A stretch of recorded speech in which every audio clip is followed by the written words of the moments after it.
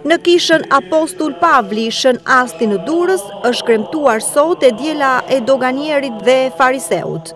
Nga sot, për kishën ortodokse fillon një periudhë e re, e bukur dhe e gjatë e rrugëtimit të saj shpirtëror që kulmon me ngjalljen e Jezu Krishtit, dita e Pashkës së Madhe, e cila këtë vit është më 19 të muajit prill. Kjo periudhë përgatitore quhet periudha e triodit.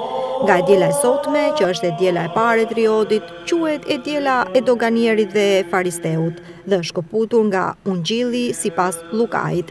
Besimtarët e krishterë ortodoks dëgjuan pjesë ungjillore që flet për i dy njerëz që shkojnë në tempull dhe i luten Zotit, secili sipas mënyrës së tij.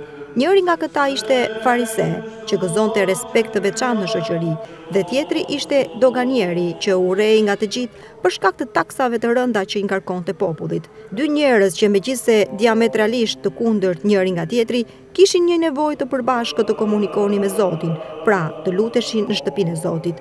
Në këtë fillim të periudhës së triodit, ku lutjet e kishës shtohen, pjesa e ungjillit të sotëm i mëson besimtarët të luten me poryrësi, me thjeshtësi dhe zemër të pastër, në mënyrë që lutja e tyre të dëgjohet prej Perëndisë.